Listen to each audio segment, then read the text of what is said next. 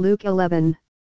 And it came to pass, that, as he was praying in a certain place, when he ceased, one of his disciples said unto him, Lord, teach us to pray, as John also taught his disciples. And he said unto them, When ye pray, say, Our Father which art in heaven, hallowed be thy name. Thy kingdom come. Thy will be done, as in heaven, so in earth. Give us day by day our daily bread. And forgive us our sins, for we also forgive every one that is indebted to us. And lead us not into temptation, but deliver us from evil. And he said unto them, Which of you shall have a friend, and shall go unto him at midnight, and say unto him, Friend, lend me 3 loaves? For a friend of mine in his journey is come to me, and I have nothing to set before him. And he from within shall answer and say, Trouble me not, the door is now shut, and my children are with me in bed, I cannot rise and give thee. I say unto you, though he will not rise and give him, because he is his friend, yet because of his importunity he will rise and give him as many as he needeth. And I say unto you, Ask, and it shall be given you, seek, and ye shall find, knock, and it shall be opened unto you. For every one that asketh receiveth, and he that seeketh findeth, and to him that knocketh it shall be opened. If a son shall ask bread of any of you that is a father, will he give him a stone? Or if he ask a fish, will he for a fish give him a serpent? Or if he shall ask an egg, will he offer him a scorpion? If ye then, being evil, know how to give good gifts unto your children, how much more shall your heavenly Father give the Holy Spirit to them that ask him? And he was casting out a devil, and it was dumb.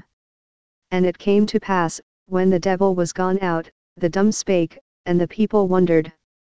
But some of them said, He casteth out devils through Beelzebub the chief of the devils. And others, tempting him, sought of him a sign from heaven.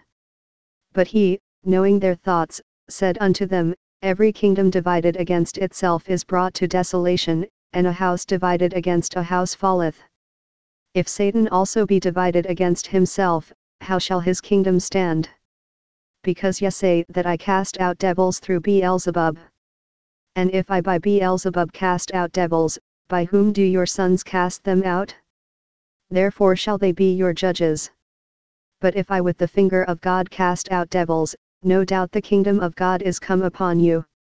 When a strong man armed keepeth his palace, his goods are in peace. But when a stronger than he shall come upon him, and overcome him, he taketh from him all his armor wherein he trusted, and divideth his spoils. He that is not with me is against me, and he that gathereth not with me scattereth. When the unclean spirit is gone out of a man, he walketh through dry places seeking rest, and finding none, he saith, I will return unto my house whence I came out. And when he cometh, he findeth it swept and garnished. Then goeth he, and taketh to him 7 other spirits more wicked than himself, and they enter in, and dwell there, and the last state of that man is worse than the first. And it came to pass, as he spake these things, a certain woman of the company lifted up her voice, and said unto him, Blessed is the womb that bare thee, and the paps which thou hast sucked. But he said, Yea rather, blessed are they that hear the word of God, and keep it. And when the people were gathered thick together, he began to say, This is an evil generation, they seek a sign, and there shall no sign be given it, but the sign of Jonas the prophet. For as Jonas was a sign unto the Ninevites, so shall also the Son of Man be to this generation. The Queen of the South shall rise up in the judgment with the men of this generation, and condemn them, for she came from the utmost parts of the earth to hear the wisdom of Solomon, and, behold, a greater than Solomon is here. The men of Nineveh shall rise up in the judgment with this generation, and shall condemn it, for they repented at the preaching of Jonas, and, behold, a greater than Jonas is here. No man, when he hath lighted a candle, putteth it in a secret place, neither under a bushel, but on a candlestick, that they which come in may see the light. The light of the body is the eye, therefore when thine eye is single, thy whole body also is full of light, but when thine eye is evil, thy body also is full of darkness. Take heed therefore that the light which is in thee be not darkness. If thy whole body therefore be full of light, having no part dark, the whole shall be full of light, as when the bright shining of a candle doth give thee light. And as he spake, a certain Pharisee besought him to dine with him, and he went in, and sat down to meat. And when the Pharisee saw it, he marveled that he had not first washed before dinner. And the Lord said unto him, Now do ye Pharisees make clean the outside of the cup and the platter, but your inward part is full of ravening and wickedness. Ye fools, did not he that made that which is without make that which is within also? But rather give alms of such things as ye have, and, behold, all things are clean unto you. But woe unto you, Pharisees! For ye tithe mint and rue and all manner of herbs, and pass over judgment and the love of God, these ought ye to have done, and not to leave the other undone. Woe unto you, Pharisees! For ye love the uppermost seats in the synagogues, and greetings in the markets. Woe unto you, scribes and Pharisees, hypocrites! For ye are as graves which appear not, and the men that walk over them are not aware of them. Then answered one of the lawyers, and said unto him, Master, thus saying thou reproachest us also. And he said, Woe unto you also, ye lawyers! For ye lade men with burdens grievous to be borne, and ye yourselves touch not the burdens with one of your fingers. Woe unto you!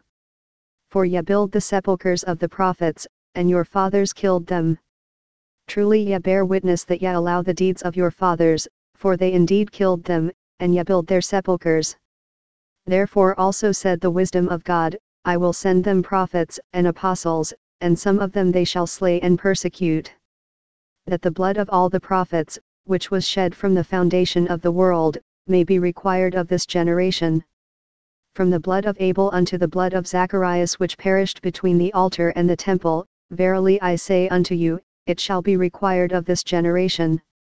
Woe unto you, lawyers! For ye have taken away the key of knowledge, ye entered not in yourselves, and them that were entering in ye hindered.